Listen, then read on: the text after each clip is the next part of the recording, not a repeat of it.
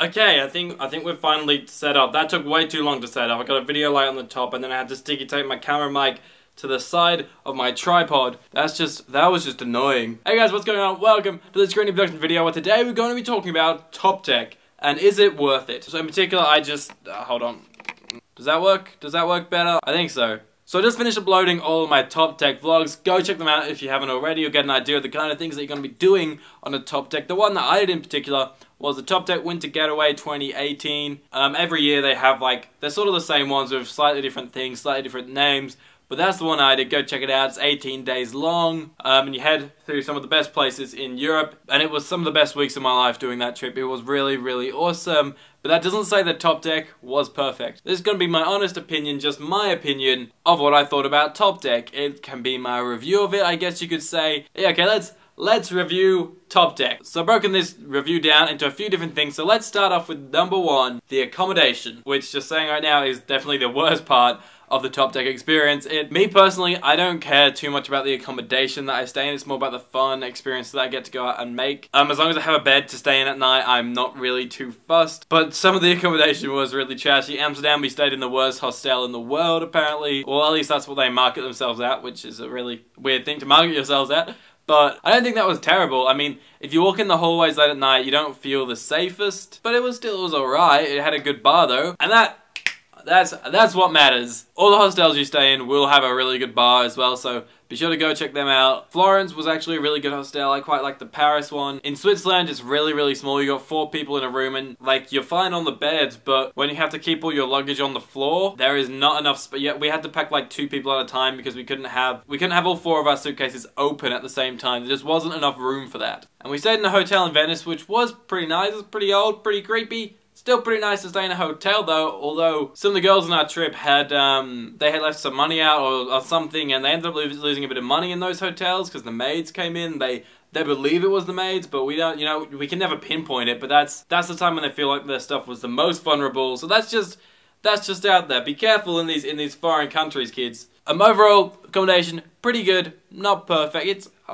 It was alright. The accommodation was alright. I'll give you that. Now let's take a moment to talk about the activities. So there's a few different types of activities you can do on the trip. Some of them are already paid for. They're included in your initial price of the trip. It's awesome. It's not a huge amount, but you do get some stuff included, which is pretty cool. But then you also get some activities which you have to pay for. Some of those can be pretty pricey, so make sure you plan ahead. You read the documents that you get beforehand about how much money each activity costs, so you can properly budget, or you can do what me and most of the people did and just sort of went, yeah, I'll do that, I'll do that, I'll do that, and say yes to everything, and then realize, oh god, I have no money. But I mean, it turned out fine. Everyone's sort of in the same position. It's just kind of funny. I wasn't broke, no one was broke, but there'll be times when you're sort of scratching your head going, I don't know if I can make it through this trip. That activity costs way more than it was, and with the winter getaway, the most scary part was that most of the most expensive activities were the ones that were at the start of the trip. So you get halfway through the trip and you're looking at your money I had 3 times this amount before, but then, all the optional activities, then they're only 10 or 20 euros after that. So that was pretty good. Could be different for your trip though, depending on which one you're doing. But you also get a lot of free time, so you can go out and sort of do your own activities if there's certain things that you want to do.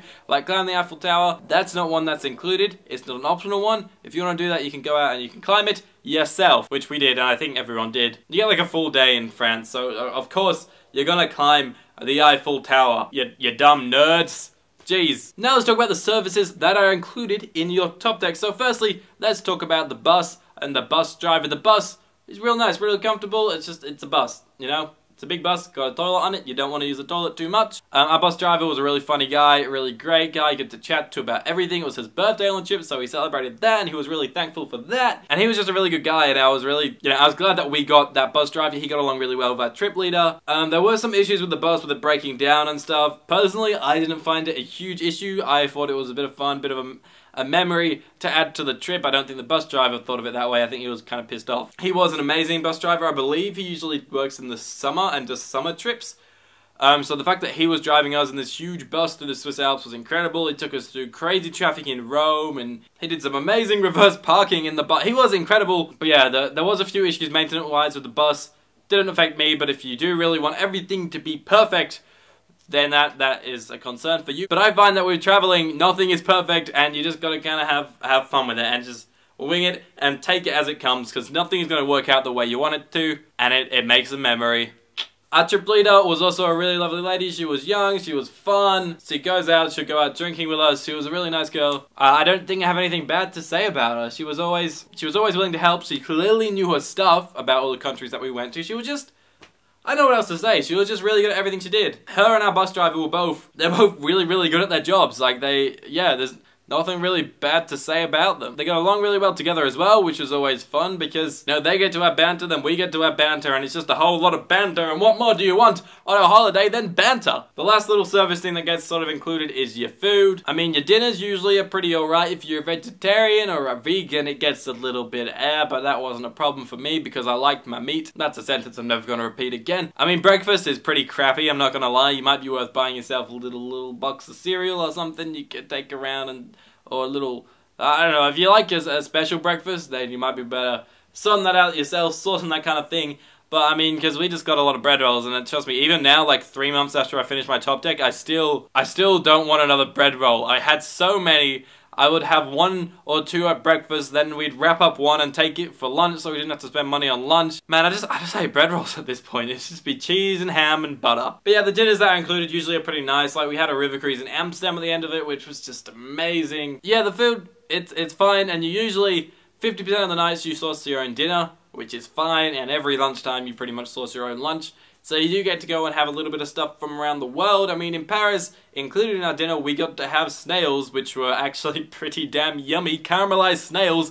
I didn't think that would be yummy, but it actually was. What do you know? Another, I guess, service is you can buy these jumpers or a t-shirt or a singlet or whatever, and these jumpers are really nice. I'd say they're smaller than the sizes that you're used to, so I got an XL because I'm usually a large. I mean, it's still a bit big on me, but it's comfy, and you get to custom design the back. Look at that, huh? It's my own back. It's the map of everywhere we went. It says happy days on the bottom. Here's another thing that is going to change depending on what group you're on. The people that you're on. You're going to be with a lot of people for a long period of time. I was with the same group of people for 18 days, which is just horrible. That's a total lie. I got along with my group really well. They're lovely, amazing people. I hope to try and fly out and see them. They're from all across Australia and New Zealand, some from South Africa. I'd love to go and see them again. They're all amazing. You do really become attached to the people in your group. A lot of people, they'll start to mingle in special ways. You get used to that. Obviously, I'm in a relationship, and I went on the trip in a relationship, and that was fine. Everyone respects that. No one tries to pressure you into doing things that you don't want to do. It was just, you know, it was real smart. It was good. Good fun, kids. Good job. I mean, there is going to be some people, as always, that are kind of bitchy. Like, there wasn't ours, a bit of a bitchy group, but, I mean, sometimes you kind of understand the way they're bitching, sometimes you kind of don't, but then also sometimes, I guess, we could be pretty bitchy. We're all just young, we're under 30s, everyone's gonna bitch! Bottom line is, you're probably gonna get along with all your group. Not to say there isn't gonna be dramas all the time. You're with 35 people in our group for 18 days. The same 35 people for 18 days. But the banter is on point, and that is the most important part, right? Banter. Last thing I'm going to talk about is the price. My trip, I think, was $2,780 or something like that, so not a hugely expensive one. I mean, for 18 days, it's got all your breakfasts included, it's got all your transport between all the countries included. You got to pay for your flights on top of that, and spending money for your optional activities and that kind of thing. There's quite a lot included in the base price, or your accommodations included. It's just, I think the price was really good for what we got. Some people would be like, oh, they're being a little bit stingy over there. But I don't care. I'm having fun, and that's what matters. As long as I'm getting enough to get by, like I have a bed to sleep on and food so that I'm not dying of starvation, I'm fine. And half the time, because you're doing so many activities, you don't feel the need to eat food either. But spending money wise, I took $3,200. My flights were $1,500. But that spending money also included the week in London prior to beginning the Topdeck and 2 weeks with my family afterwards, even though I didn't spend that much when I was with them. But yeah, that's the price. I think it was well priced. I think you get your money's worth for sure. If not, definitely more. So Topdeck, I would say 100% was worth it. I would recommend it to anybody. I haven't done a Kontiki though, and I've only done one Topdeck, so it might have just been one really good one. I chose Topdeck over Kontiki because Topdeck wasn't as, you know, party club every night. It's sort of go to a pub every night, maybe a club every 3rd or 4th night, you know? So if you're into that kind of thing and into a lot of adventure and drinking and socializing, meeting new people, exploring new places, then Topdeck is definitely a thing for you. That Zoom was so damn awkward. If you're into all that stuff, then it's definitely a thing for you. I'm just gonna scrap this whole Zoom concept. I don't even know why I decided to do it. But yeah, check out Topdeck. Thank you guys very much for watching, and I'll see you in another video very, very soon. Bye-bye.